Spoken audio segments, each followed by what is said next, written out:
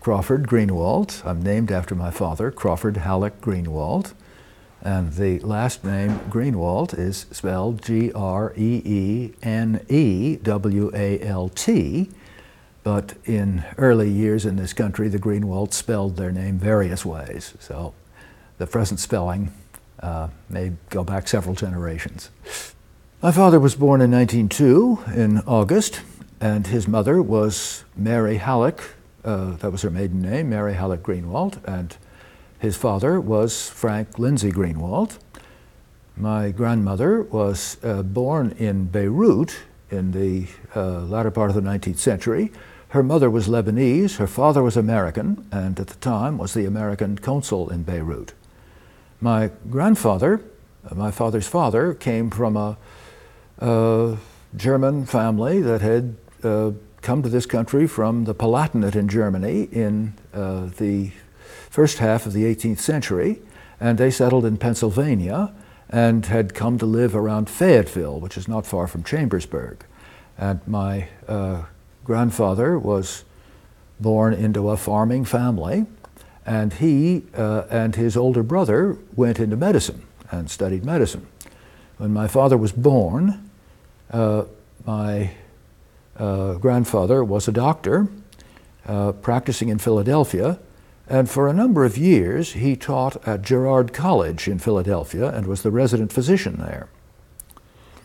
My grandmother, to backtrack, had become interested in music at some time in her teens and had been sent to Vienna to study piano under a then celebrated pianist called Theodore Leschetizky. And my grandmother went sometime in the 1890s, right? 1890, well, middle of the gay 90s, to study with Leschetizky, and she studied there for a year and came back and married my grandfather that time. My father then born in the early years in 1902. And for quite a while, my grandmother went on tour playing the piano in this country. And my grandfather was her manager and organized her trips and her appearances. And when she stopped playing the piano, I'm not sure, but maybe 1910, maybe 1915, something like that. I don't think much later than that. I think that was the end of her professional piano playing career. He started in school at a German school, and he learned German. He'd already learned German. He had a German nurse when he was a child, and he used to say that he learned German before he learned English. And his parents approved of German. They thought that was a respectable language to learn, so they encouraged that. And my grandfather used to read German fairy tales, Grimm's fairy tales, to my father in German. I have the book, which was owned by my father, which they read. So my father knew German when he went to the German school in Philadelphia. He had that, and I don't know whether all classes were taught in German, but I think they were. And he got a good education there, and he said much later that it was the education in that school which enabled him to go to Penn Charter School and to get in at a rather early age, 2 years younger than the rest of his class. So he studied at Penn Charter, and then from there went on to MIT in Boston, So this picture shows my father. This picture shows my father when he was at MIT, and he enjoyed dramatic performances to some extent. I don't know how much. And he had a mentor there, slightly older than he was, called Harry Gribble. And Harry Gribble probably inspired him to act in school plays like the one that you're seeing, where he's in the chorus. And I think he was not so interested that he was ever a lead in plays or musical dramas. So the chorus is probably what he fitted into and enjoyed. At MIT, he majored in chemical engineering, and he began working for the DuPont Company soon after he graduated, very soon after he graduated. I'm not sure exactly when, which would have been in 1922. And he may have been chosen the DuPont Company because of family connections.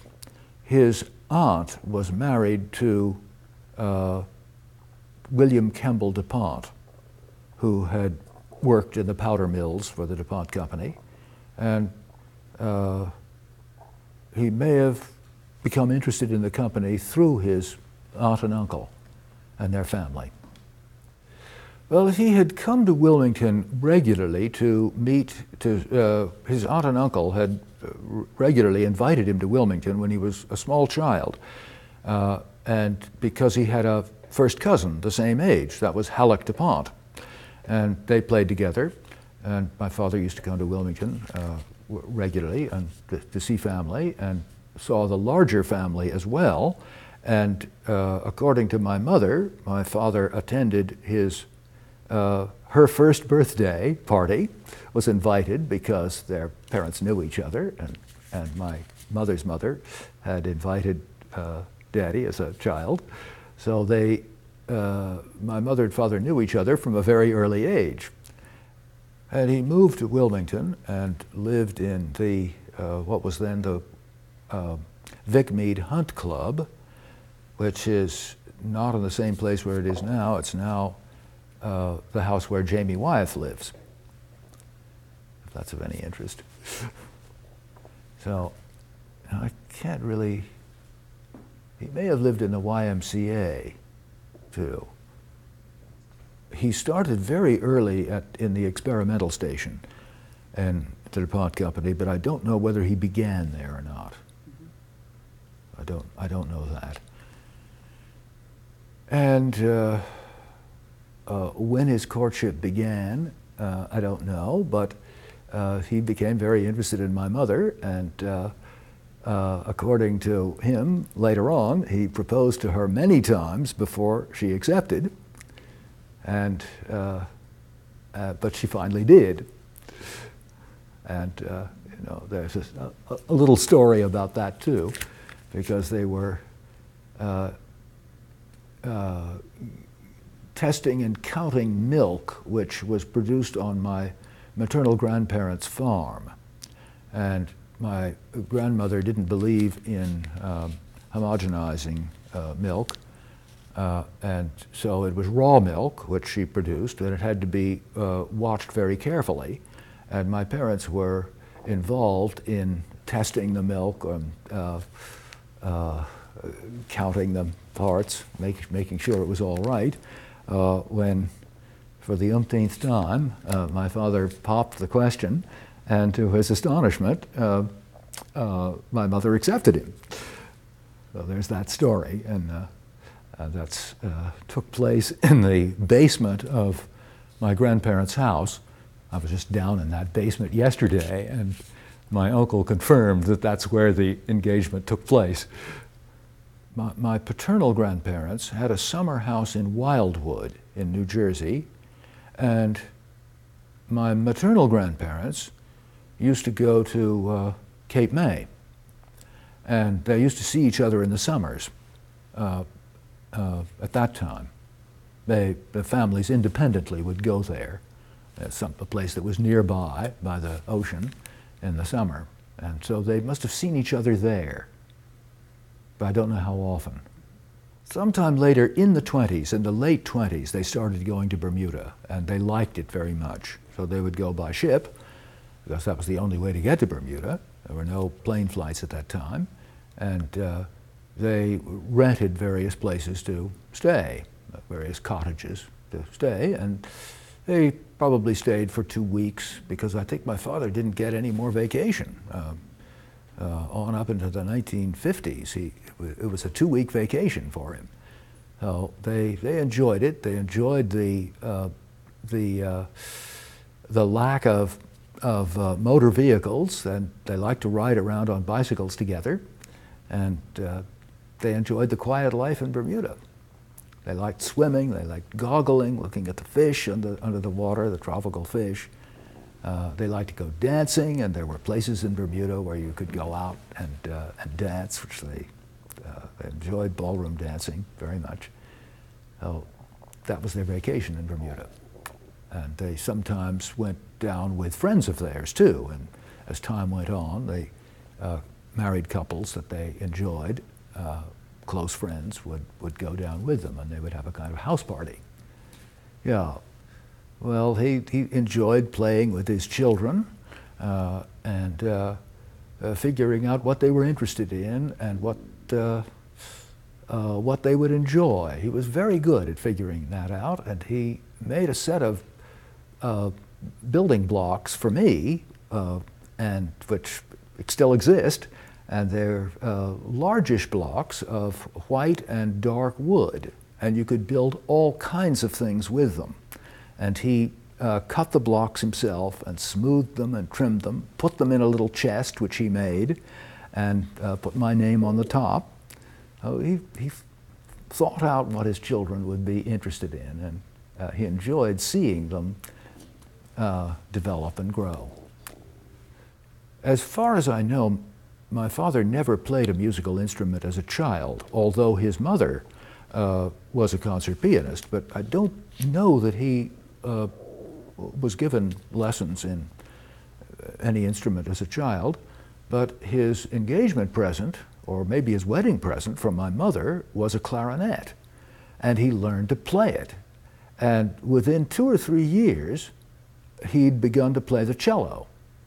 And he enjoyed both of those, and both of those instruments, and he enjoyed playing. And he and my mother and friends, a couple who were good friends, used to play string quartets together in their early marriage. And my father used to say, we were just terrible, but we had so much fun. That's great. That's very good. So hopefully we can find that quiet evening at home. Film. Yeah, he was very, he had a good ear for music, and he really enjoyed music, and having played it, he was, of course, able to judge any number of things which people who haven't played, like myself, don't know how to do. And he very much enjoyed the cello, and he very much enjoyed the playing of Pablo Casals, to the extent that in 1950, when Casals agreed to perform, he was very much anti-Franco, Casals was, when he agreed to hold a series of concerts in southern France in a small town in the Pyrenees called Prades. My mother and father went there to hear that concert. They had a wonderful time. And they liked what my father used to call the zing and the nya of Casals playing. And similarly, they enjoyed musicians who played in the same kind of way, and one of them was Fritz Kreisler in the violin, and then there's a clarinet player, and the name has gone out of my mind right now, so I can't think of it. Reginald Kell, the clarinet player, and he had this same kind of somewhat romantic way of playing, which appealed to both my parents. And they enjoyed that, and they said, yes, we know Fritz Kreisler sometimes makes mistakes when he plays. We don't mind that. He has this quality of playing which appeals to us. I think those three musicians, Reginald Kell and Pablo Casals and Fritz Kreisler, played their instruments in the same kind of way, which they were great favorites of my parents, those three musicians and their way of playing. And my mother took me to hear a concert, clarinet concert by Reginald Kell. I did hear him play, the only one of the three that I actually heard myself. That's interesting. Let's see, the film about the scramble of eggs. Why don't you talk about that now? Because we do have that film. Yeah. And so maybe you can talk about how that was organized, as you explained, and then, your dad, how much he liked it or didn't like playing the villain, or whatever you want to say. Well, the film was organized by some younger aunts, some younger sisters of my mother and their friends, And there were a series of films, of which this was one, and this one is the only one in which my father appeared. And he played the role of the villain, which I think he enjoyed, and my mother, so I'm told, was very pleased that her younger siblings and their friends had invited my father to play in this movie. He never played in any others, and I'm not sure that he wanted to in particular, but he enjoyed that part. And he and his friends made one home movie, which was a whodunit. And that's the only other film of that kind that I know of in which my father acted. My father didn't actually act in that. He ran the movie camera.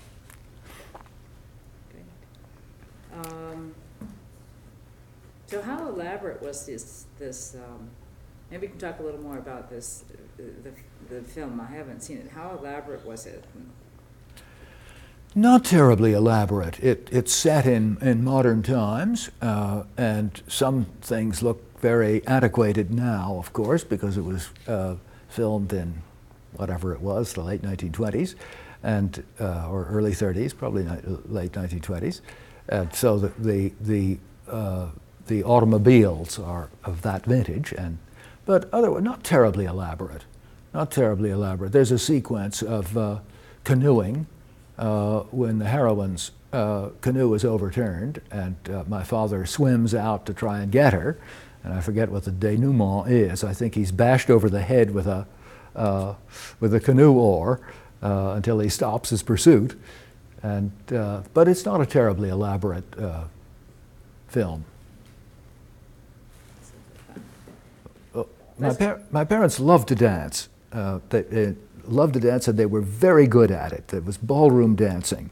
And their idea of fun for a weekend was to go to New York and see a play one night and go dancing, have dinner and go dancing the second night. And they enjoyed that very much. And throughout their life, they enjoyed dancing. And their idea of a good party was to go to a dinner dance or to give a dinner dance. Rolling back the rug after dinner and to putting on the phonograph, that was part of their lives. Of course, growing up in the 20s, that was the thing that people did. They were both very good at dancing. He would be photographing hummingbirds in the summer outside his house in Delaware. And these would be still pictures, not moving pictures, with the strobe lights, which were what stopped down the image of the bird with its wing beat, with its wings fully stopped, so that you could see individual feathers. That was the objective of my father's photography of the hummingbirds, to have an image which showed clearly the bird in mid-flight with its wings absolutely still. And since the hummingbird has a very rapid wing beat, it was difficult to do that, to achieve that. That was one of the challenges that led my father from photographing songbirds in the winter to hummingbirds with their much faster wing beat. The hummingbird interest drew him geographically to other parts of this country and to South America, because on the east coast of the United States there's only one kind of hummingbird, as I understand, the ruby throat, whereas there are many more varieties on the west and in South America. It began to go to South America to photograph hummingbirds in Ecuador and especially in Brazil, and he and my mother made many trips together to do that. And my mother always accompanied my father and helped him out whenever she could. Let him alone when he wanted to be alone to photograph, but was always there to help, and he always traveled with her. Now remember the very cute picture of the two of them where he's reading in the chair and the recliner is just about going backwards, and we were going to talk about that she swept him off his feet and was very devoted. Yeah. We want to talk about that. Well, that's this is the picture is probably a publicity picture. It's one of a series, but this is a very natural picture. with my father in his reclining chair and reading some kind of business report.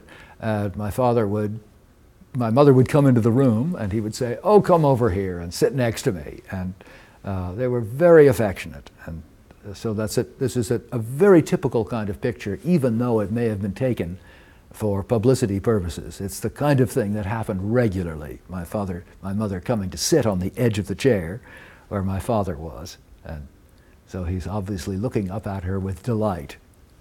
And he always seemed very relaxed, although he had a lot of pressure from business, and yet he managed to find time to attend to other interests.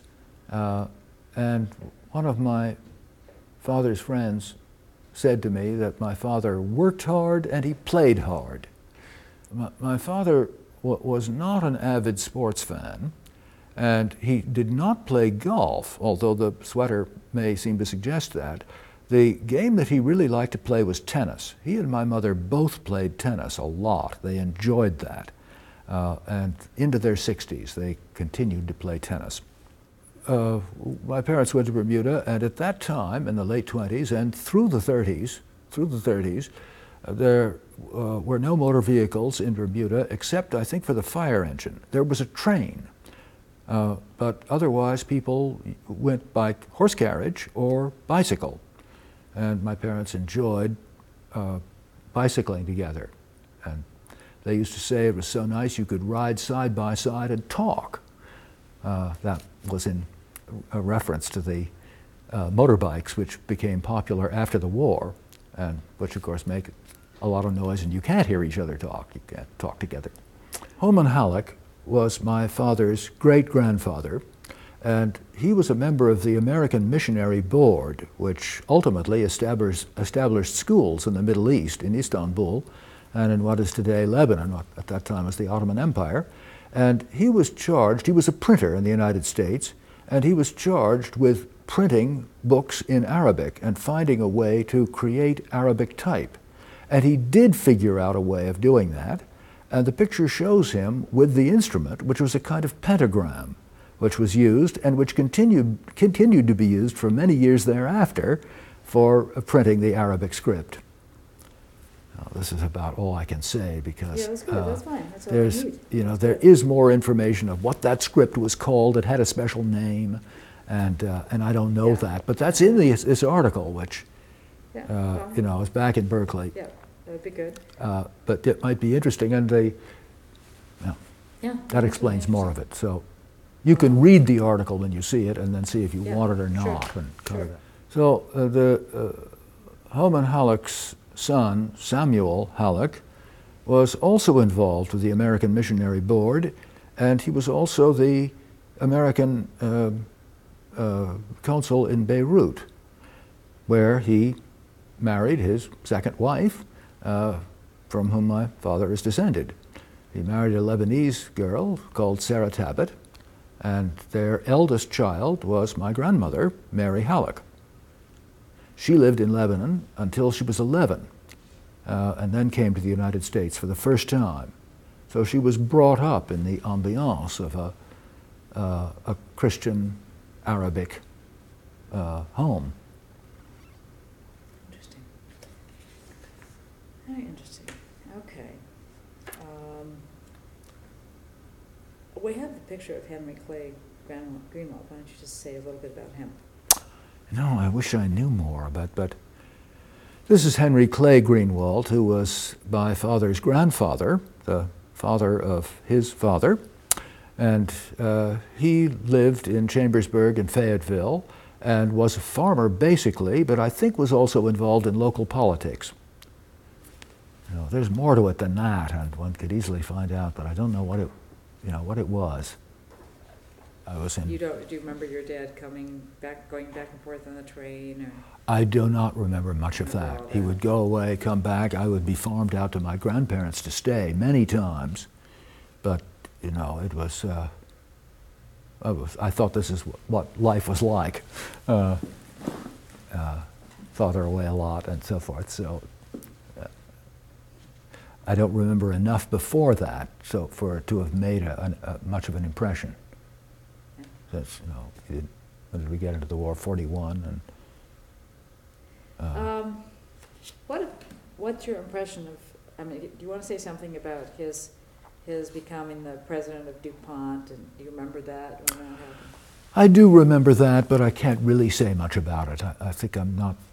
I remember that happening. He became vice president, and then very shortly after he became the president in the summer of 1948, I think. But I really can't tell you very much about that. So. Now, do you have any comments more on the plant growing and all his contraptions that he used to capture the growth of plants? Do you remember anything about that? Yes, I do remember that, but not very well. He was taking time-lapse pictures of plants when I was a kid, very much taking these movies of time-lapse pictures in color, but I don't really know I don't know very much about that, so. Okay.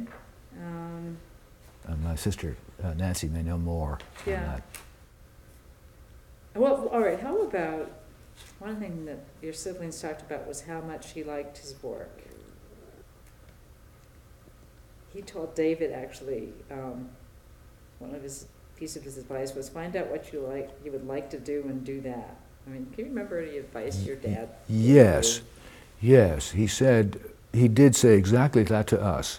And he said, I don't care what you do, but find something you want to do and then do it, and work at it.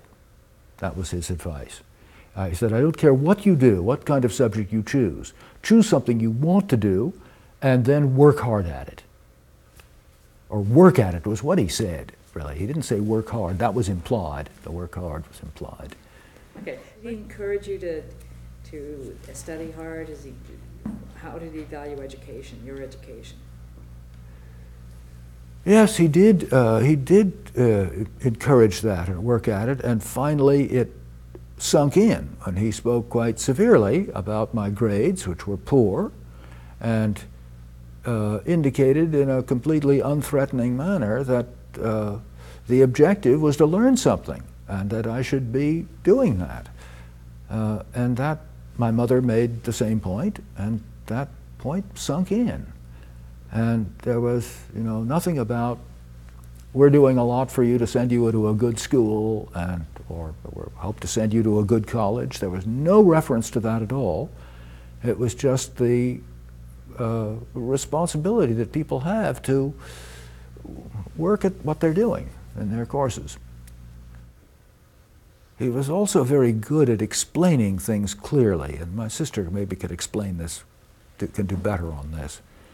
But he had a very, what's called an incisive mind today. He saw things very clearly. He immediately saw the essence of a problem. He got that very quickly. And so he could speak to that issue in a discussion. So I think where many people have a difficulty finding out what the core of the problem is, that wasn't difficult for him. He saw it instantly. And that's the essence of the difficulties. And once you have that core, you can begin to work on it. So he had that ability. And an offshoot which we all benefited from was that he could explain things very, very well. So when we didn't understand something and we could ask, he could either explain it very clearly, or he could use examples and models that we would get. When he saw we didn't understand, he had a way of explaining it and making it simple. He was very good at that. He would have been a great teacher. And he taught informally with people, and so he was a great teacher. Right after the war, Enrico Fermi asked my father if he would be interested in working with him in the University of Chicago. And my father was apparently very interested in doing that. He greatly admired Fermi as a scientist and as a person, and was very interested in the possibility of working with him. According to my sister, he was torn whether to go or to stay, and eventually decided he'd stay with the DuPont Company, where he began his work. And at that time, it was not at all clear that he was going going to continue to be promoted in the DuPont Company, and nor was it clear that Enrico Fermi was not going to live very much longer. And so if he had gone to work in Chicago with Fermi, Fermi wouldn't have been there to work with for soon thereafter. He died of cancer, as you know. That's a good story. That's a good story. One of the things that Judge Adams commented on was that he entertained him with a series of records, primarily Cole Porter. Do you remember Cole Porter as somebody he loved? No. No, okay. No, I don't. But that's the era that my father liked. Yeah. That's the era. But I'm surprised. I don't know that he had, of the music that my parents played, they played Broadway shows. And I remember the ones that came out during the war and right after the war. Annie Get Your Gun and Oklahoma, and ones that followed on, Kiss Me Kate and South Pacific. They liked those, my parents both liked those, and they liked classical music. But I don't remember Cole Porter songs or Irving Berlin songs being played at all at home. I may have written to you earlier about family breakfasts in the 1950s when I was in school, before I went away to college, and indeed after that too, and when my brother and sister were away. So breakfasts were always a family affair. We always ate together. And so I was very often had breakfast with my mother and father. And they always, it was always a breakfast of conversation. No one read a newspaper. And my parents talked about their common interests or problems that they had and what they had to deal with, and they talked about everything in front of me and involved me very often. And my father talked a lot about his interests at that time. But it was a wonderful beginning to the day, and I thought at the time, if I ever have children, I want to raise them with this kind of beginning of the day, this kind of breakfast, where it's a family gathering and it's conversations. That was true also of dinner. We always had dinner together. And when there was lunch, when we were around, we had lunch together. But those breakfasts together at the beginning of the day with conversations were a very wonderful part. And my parents often talked about their uncertainties, hesitations. Should we do this? Should we do that? I wish we hadn't done that. We made a mistake when we did that. And a lot of that rubbed off. And I think it was a more effective way of communicating moral issues than if they'd sat me down and lectured me about the same subjects, because they shared their own experience and were not talking directly to me. And I don't think they were trying to give me a message. I think they were honestly talking back and forth about their problems and issues in their lives. Those breakfasts were wonderful. That was a wonderful part of our life. And we were, we very much shared in them, so that my parents weren't, although they were all talking to each other, they weren't talking over us, or weren't talking over me at all. So I was very much a part of this conversation, even when I just sat quietly and didn't contribute anything of my own. That was a wonderful part of home life. Well, from my own professional interests, my father was very supportive of my interests in archaeology. It was not an interest he had. He was interested in Roman history, and he used to read Gibbon, Decline and Fall of the Roman Empire, from time to time. But he was not particularly interested in archaeology, but he very much supported my interest. And he urged my mother to take my older brother and myself to Rome, because I had never been abroad when I was 15, so I could see one of the great cities of antiquity and ancient sites around about. That was my father's idea. And so he didn't go on that trip. He couldn't take the time off, but it was his idea. And now I'll have to think a bit about the other thing I wanted to mention along that line, which has gone out of my mind. It was when I was taking my general exams at the University of Pennsylvania, and at that time at Penn we had 3 days, and you wrote an exam all day long, 3 days in a row. And I was very nervous about the exam, and I was partly living in Philadelphia, partly living at home, and although I didn't talk about it with my parents, it must have been very obvious that I was nervous. And when I got through the exams, my father went to a local bookstore and bought a book on ancient Greek history, as it turned out, and gave it to me as a present. And I was delighted and also very surprised. I didn't realize that he was thinking that much about my situation. And so he gave me this book, which was a treasure under the circumstances. And at one time, there was some mild difficulty, some problem that I was having, and I talked it over with my father, and I was very reluctant to talk about it, but somehow the subject came up. So we discussed it, and I said, I'm really terribly sorry to bother you with this, because I know you're busy with all kinds of much more important things, and this is so trivial. And my father said, no, it's not at all. This is a problem that you're going through, and of course it has to be resolved. It's not silly, it's not trivial. This is part of your life at this time. I can't remember what it was, but it certainly was very trivial. And I was embarrassed to talk about it, and he was so nice about it, so decent about it.